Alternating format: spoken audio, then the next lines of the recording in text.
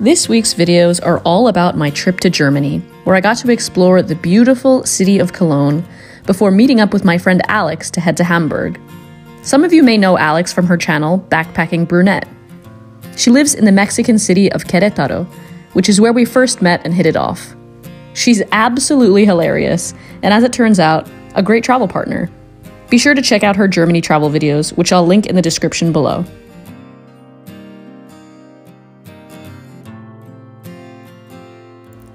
Hi, I'm Laura, and for the last 11 years, my boyfriend Luke and I have been living in different countries around the world. What was initially meant to be a year of travel after graduating from college quickly morphed into a lifelong love for exploring the world.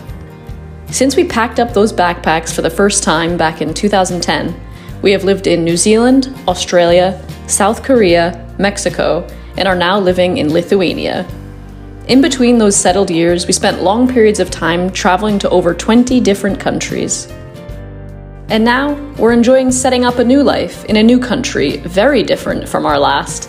And through these videos, I share my experiences with you. After a brief 24 hours in Cologne, Alex and I met at the train station and made our way to Hamburg. It was about a 4-hour train ride on this second-class train car, and it cost 30 euros per person. Around 7 p.m., we pulled into the Hamburg train station and started our trip in this big city. Hamburg is the second largest city in Germany and is a major port city as well. It's located in northern Germany and sits along the Elbe River, which flows out to the North Sea. It's also the largest non-capital city in the entire EU. I knew Hamburg was a big city before I arrived, but I think after 3 months in Lithuania, I wasn't prepared for just how big such a big city would actually feel.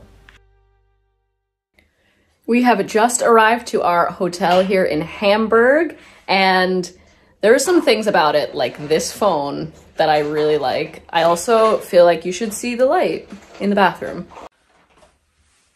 Where did you bring me, Laura? I had no idea what kind of weekend we were gonna share. It turns out the bathroom did actually have a normal light. The red light was a heat lamp that helped make the bathroom nice and toasty warm before a shower. We had a big bathroom with everything that you'd expect to find in a mid-range hotel. The water pressure in the shower was fantastic. Everything was very clean, and the room itself had 2 comfortable twin beds and plenty of space for us both to put our stuff while we were there. For 2 people, it ended up costing about 75 euros per night, which we split between us, and this was one of the cheapest options I could find at the last minute for 2 people. It was really well located, about 8 minutes from the train station and 5 minutes to the main street of the St. George neighborhood, where there were tons of great restaurants and bars. Frau Mohle was a restaurant that kept popping up on my searches for great local German food, and it did not disappoint. We ate well, we had delicious pilsners, and we headed back to our hotel for the night to rest up for a full day of exploring. We started the next morning with a walk back to the St. George neighborhood for a seriously delicious cup of coffee. They had a small selection of pastries, and I did not regret my choice. The buttery and flaky croissant was perhaps one of the best I've had in recent memory, and the coffee was made to perfection. A cute little bunny added a visual benefit for what was a great start to the day. Good morning, welcome to Hamburg. We are caffeinated up now after having a delicious coffee in the little neighborhood of St. George where we're staying. And yeah, now we're gonna explore the old town. We've got 2 days here in Hamburg to see the sights and eat all the delicious food and drink all the pilsners. So yeah, take you along with us and see what we see.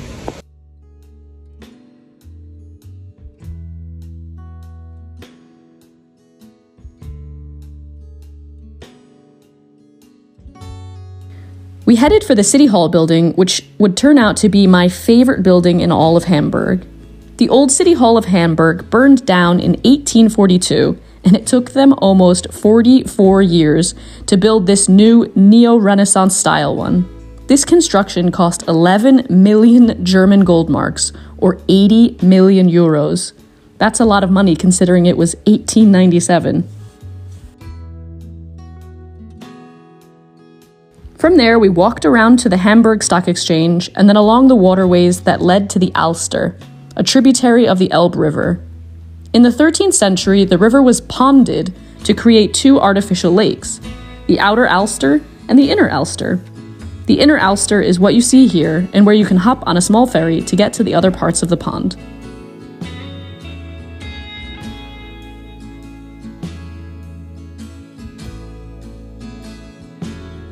From here we walked out of the old city and into the new city, where we were in search of a place to recaffeinate.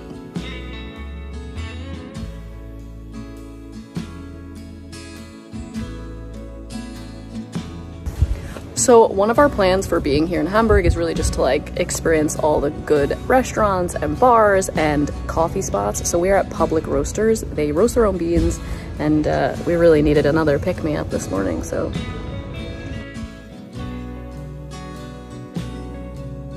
Our last stop before lunch was to the St. Nicholas Monument.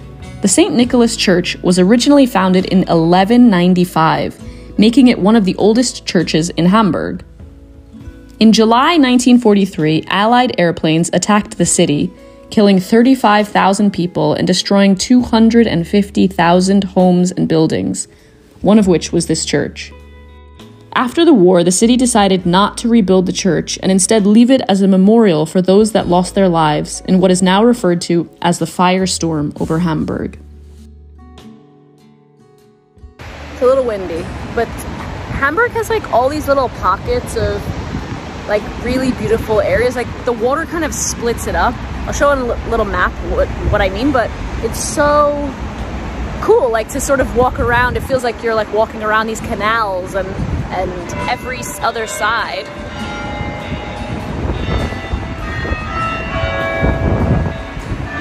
is a totally different part of the city, a totally different neighborhood. It looks quite different. It's so cool. It's really beautiful. We headed for lunch near the port in search of somewhere that was doing some nice soups and a lighter fare, and we stumbled across this little pub-style restaurant. They had a nice specials menu, and the woman running the bar was friendly and translated it for us since it was only written in German. As I filmed some of the interior, she told me that all of the different currencies on the ceiling came from the tradition of when the sailors were leaving for a trip. They would tack a bill onto the ceiling so that when they returned from their voyage, they had enough money to buy themselves a beer or two for their first night home. This is the other side of the restaurant, which the woman told me was the original port area of Hamburg and where the sailors would come and dock their boats, thirsty for that first pint.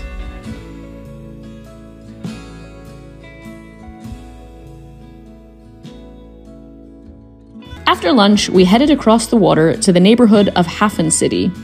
Hamburg called this urban project the most ambitious inner-city development in Europe. They're building modern architecture like the Philharmonic alongside UNESCO heritage buildings like these brick warehouses. The growth of this waterfront neighborhood has extended the inner city of Hamburg by 40%.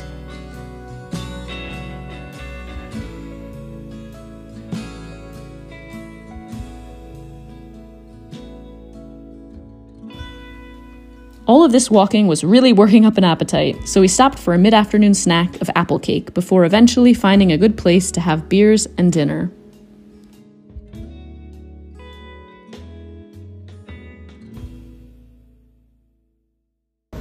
Good morning. We are at the pier here in Hamburg to hop on the ferry and do a little exploring along the waterfront.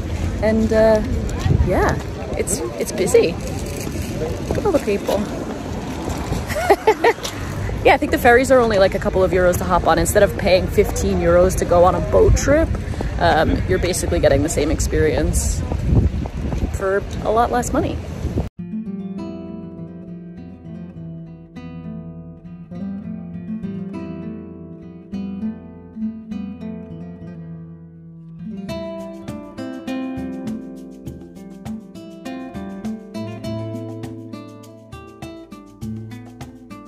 Right, we went 3 stops, took about 15 minutes, cost €2.40, and now we are going to go to Elbe Tunnel, which I only just learned about today thanks to a follower on Instagram, and I think we're going to be able to go literally under the river, 12 meters deep I think, so it should be pretty cool and interesting, and let's see. So we searched, and we searched, and we searched. I looked on my Google Maps, and it promised that we were literally standing right above the tunnel. We decided to ask someone, and it turns out there are two Elbe tunnels. One is just for cars, and the other, the old Elbe tunnel, the one we were looking for, was in fact back where we started. So as it turns out, this is not where the tunnel is. This is where like the tunnel for cars is. We're over it. We just asked someone and they told us it's back where we started on the ferry. So we're gonna take the ferry back, but first we're having a little coffee and looking out at this view.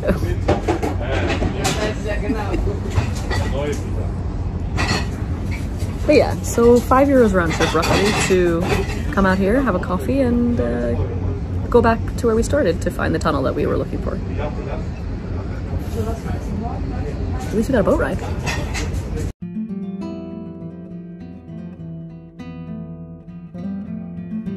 So we hopped back on the ferry and made our way back to Landungsbrücken to find the Elbe tunnel.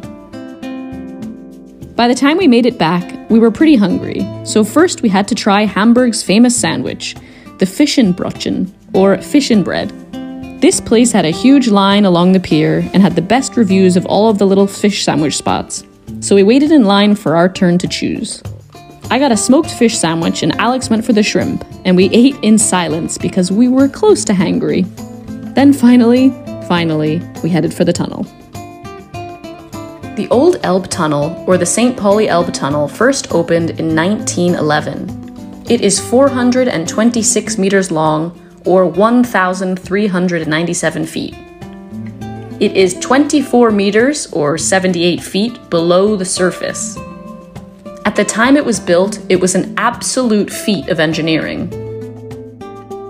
Besides being historically interesting, it takes you over to the docks, where you can get an incredible view back over the city of Hamburg.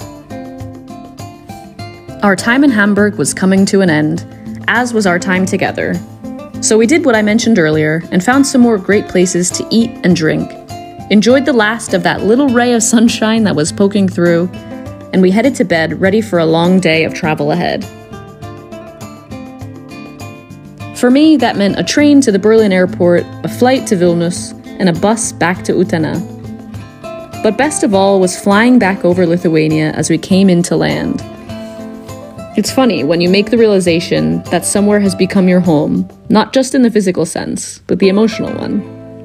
When you look forward to touching back down, when you anticipate opening the door to your apartment, unpacking, and getting cozy under the covers of your own bed. It's nice to be home.